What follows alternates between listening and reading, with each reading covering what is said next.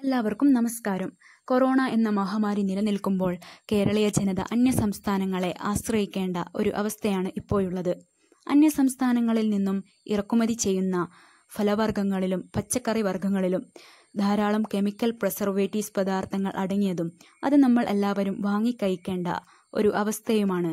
അതിനെല്ലാം ഒരു പരിഹാരമായി കാർഷിക മേഖലയിൽ ഏർപ്പെടുന്ന നാം ഉൽപ്പാദിക്കപ്പെടുന്ന ജൈവ കാർഷിക ഉൽപ്പന്നങ്ങൾ രാസസംരക്ഷണ പദാർത്ഥങ്ങൾ ചേർക്കാതെ തന്നെ വിപണിയിൽ ലഭ്യമാക്കുക. അന്യസംസ്ഥാനങ്ങളിൽ നിന്നും വരുന്ന പഴങ്ങളും പച്ചക്കറികളും ദീർഘനാൾ കേടുകൂടാതെ നിൽക്കാൻ വേണ്ടി പല രാസപദാർത്ഥങ്ങളും ഉപയോഗിക്കുന്നു. നമ്മൾ ഇവിടെ ചെടികൾക്ക് വിവിധ രോഗകീടബാധകൾ കാണപ്പെടുന്നു. ഇന്ന് കർഷകർ പ്രധാനമായും അഭിമുഖീകരിക്കുന്ന ഒരു പ്രശ്നമാണ് രോഗകീട ആക്രമണം. ഇതിനെ ഫലപ്രദമായി നേരിട്ടാൽ മാത്രമേ ഉദ്ദേശിച്ച വിളവ് ലഭ്യമാവുകയുള്ളൂ. ഇന്ന് ഞാൻ പ്രതിപാദിക്കുന്നത് ബോഡോ മിശ്രിതത്തെ കുറിച്ചാണ്.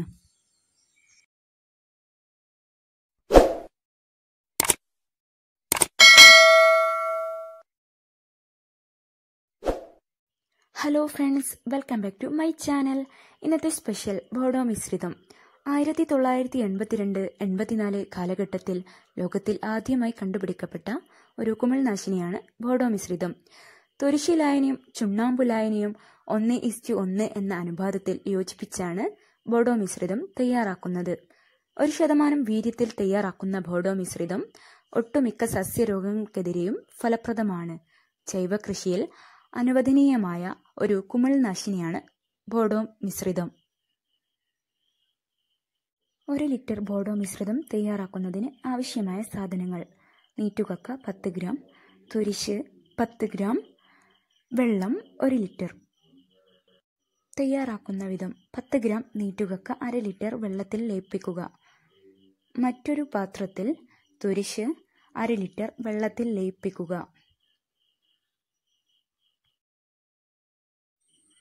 ക്രിസ്റ്റൽ രൂപത്തിലുള്ള നീറ്റുകക്കയും തുരിശും ലയിക്കാൻ 10-15 മിനിറ്റ് സമയമെടുക്കും.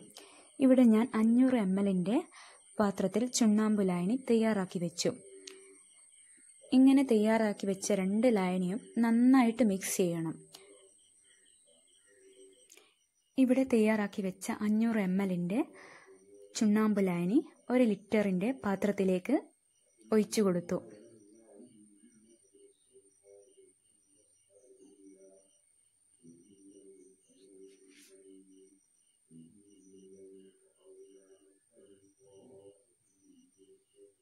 അതിനുശേഷം അത് നന്നായിട്ട് ഇളക്കി കൊടുക്കണം. നേരത്തെ തയ്യാറാക്കി വെച്ച തുരിശി ലായനി ചുണ്ണാമ്പു ലായനിയിലേക്ക് ഒഴിച്ചു കൊടുക്കുകയാണ് ചെയ്യുന്നത്.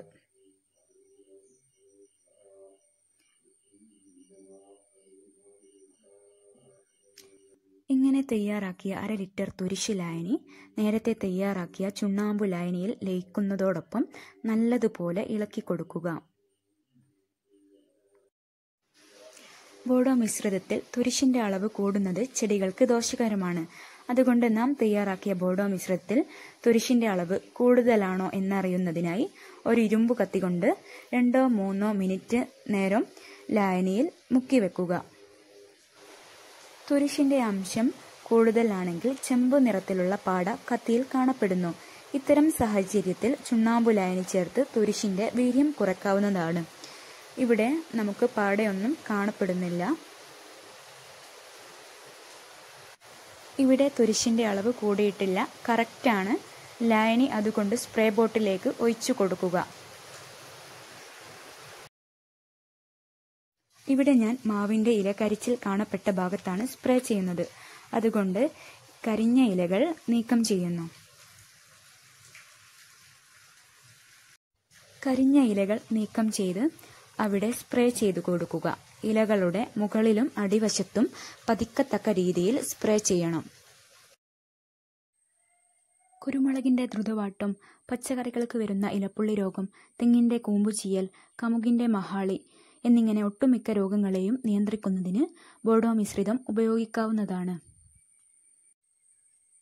ബോഡോ മിശ്രിതം തയ്യാറാക്കുമ്പോൾ ശ്രദ്ധിക്കേണ്ട കാര്യങ്ങൾ: തയ്യാറാക്കി അന്ന് തന്നെ ഉപയോഗിക്കുക. തയ്യാറാക്കുന്നതിനായി പ്ലാസ്റ്റിക് ചില്ല് മൺപാത്രങ്ങൾ ഉപയോഗിക്കുക. മിശ്രിതം തയ്യാറാക്കുന്നതിന് ചെമ്പ് പാത്രങ്ങൾ ഒഴിവാക്കുക. കഴിയുന്നതും സന്ധ്യാസമയങ്ങളിൽ തളിക്കുക. ബോഡോ മിശ്രിതം നിങ്ങൾ നിങ്ങളുടെ വീട്ടിൽ തീർച്ചയായും ഒന്ന് പരീക്ഷിച്ചു നോക്കൂ. സിമ്പിളാണ്. നിങ്ങൾക്ക് ബോഡോ മിശ്രിതവുമായി ബന്ധപ്പെട്ട് എന്തെങ്കിലും അഭിപ്രായമോ നിർദ്ദേശങ്ങളോ സംശയങ്ങളോ ഉണ്ടെങ്കിൽ എൻ്റെ കമൻറ്റ് ബോക്സിൽ അറിയിക്കണം. നിങ്ങൾക്ക് ഈ വീഡിയോ ഇഷ്ടമായെങ്കിൽ മറ്റുള്ളവരിലേക്ക് ഷെയർ ചെയ്യൂ. അടുത്ത വീഡിയോയുമായി ഉടൻ വരുന്നതായിരിക്കും. അതുവരേക്കും by. Thank you for watching.